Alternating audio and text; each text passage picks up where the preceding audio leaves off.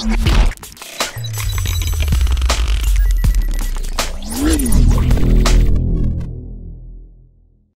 guys, I'm Mark Bridge, and welcome to another episode of Pop Culture Galaxy News.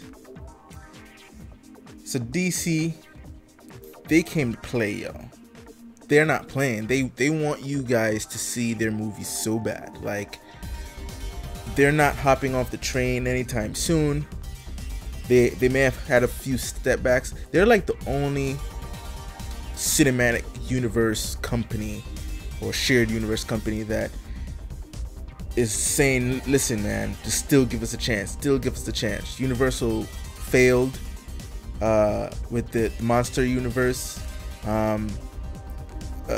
Sony failed with trying to do the spider universe, but I guess they're trying again with Venom, which did well over the weekend, so there's that. The Godzilla universe it's not set yet. You know, we had two movies. We had the first Godzilla movie, and then we had King Kong. Both did well.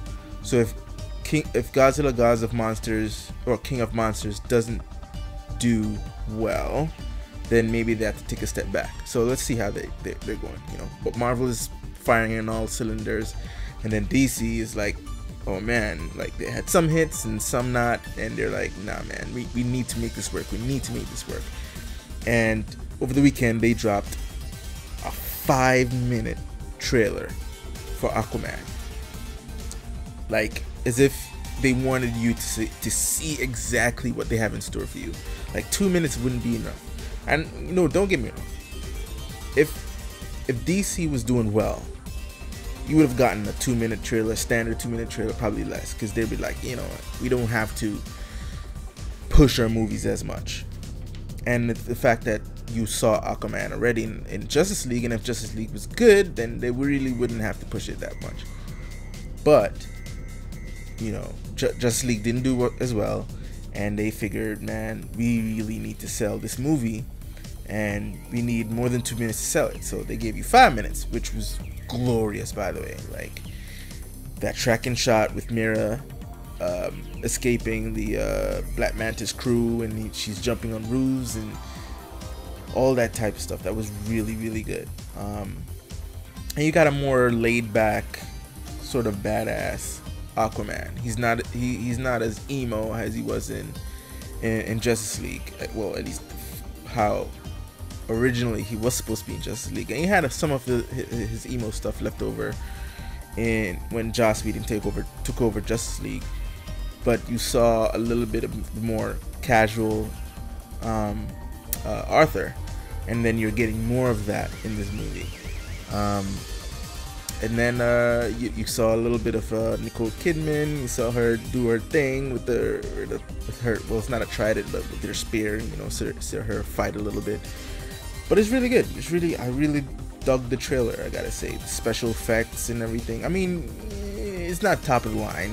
You know, we've seen better, but it looks good enough, or better than average, I would say, for the most part. For some scenes, looked, and then some scene looked, wow, that looks amazing. So I'm really excited for Aquaman, and I can't wait to see it in theaters. And hopefully Disney can pull this one off, make Aquaman great.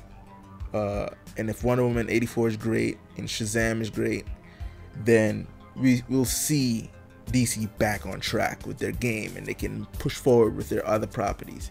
Even though some of them I'm like head scratching about, like why are they doing Birds of Prey instead of Gotham City Sirens? That makes no sense. But whatever. You know, I'm wishing DC good luck, because I really want them to do well, so we can have a good, you know, back and forth competition with Marvel and DC. You know, competition breeds you know, the best artistry out there. So I can't wait to see. All right, the next thing I want to talk about is Star Trek Discovery.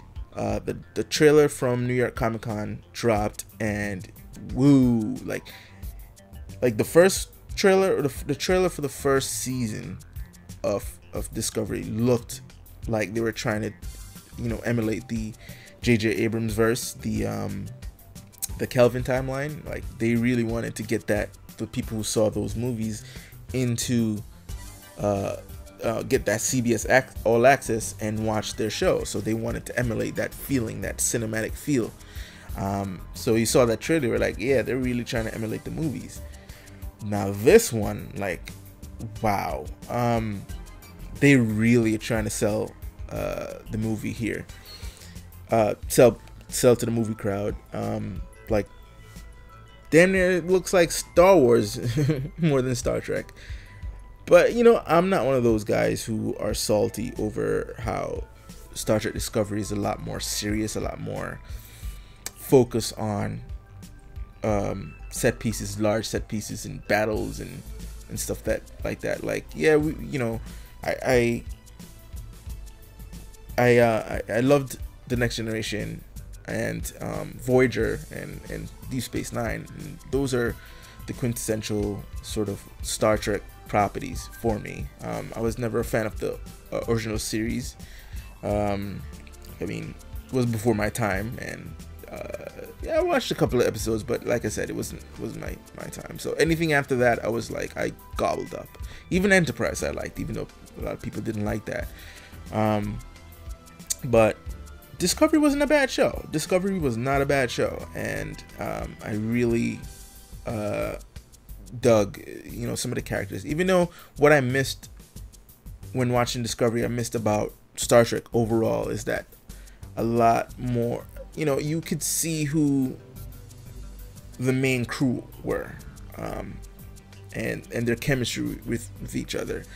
You kind of see it with Discovery, but even though it happens like in later episodes, you get to formally see who, okay, these are the crew they're gonna focus on going forward for the show, you know. But it took a while for for that to be established. Like, while, you know, in the pilot episodes of all the originals, the older series, you know who these main cast are. You know, I mean, it helped that you saw their names in the credits to tell you, okay, yeah, this is the guy that, these are the people who are you gonna follow.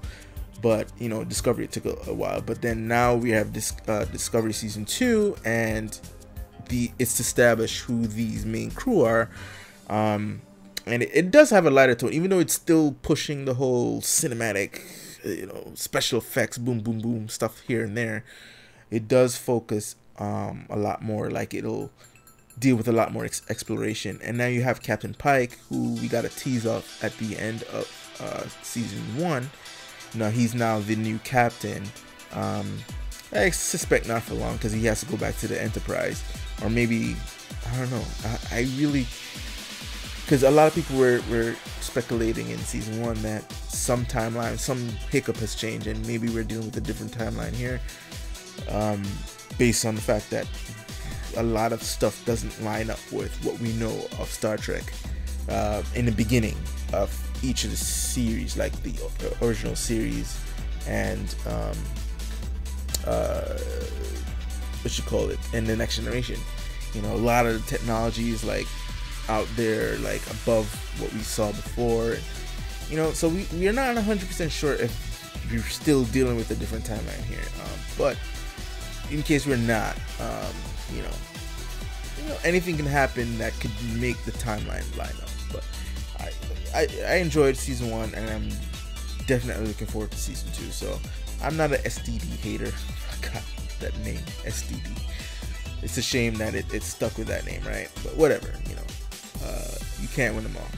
But can't wait to see what they have in store for season 2. Oh, and what's her name? Giorgio is back. Looks like she's doing some, I don't know if she has new powers, like if she is camouflaging herself or something like that. But yeah, they were not getting rid of Michelle Yeoh that easy. You know, you thought like, oh, she was just gonna be in that one episode, and then she came back for later episodes in the season, and then now she's back again in season 2. So yeah, you're not getting rid of Michelle Yeoh that easily. So yeah, looking forward to it. Final thing I want to talk about is now we're moving from Star Trek to Star Wars, and we now know what the show that Jon Favreau is producing is called, and it's called The Mandalorian. And basically what it takes place after the fall of the Empire, basically episodes 6. So this is before episode 7 and after episode 6, and it has the Mandalorian. One of the Mandalorians from Mandalore, on the outskirts of the galaxy, sort of like a western, like a lone gunman, a retired gunman, sort of getting caught up in what's going on the outskirts.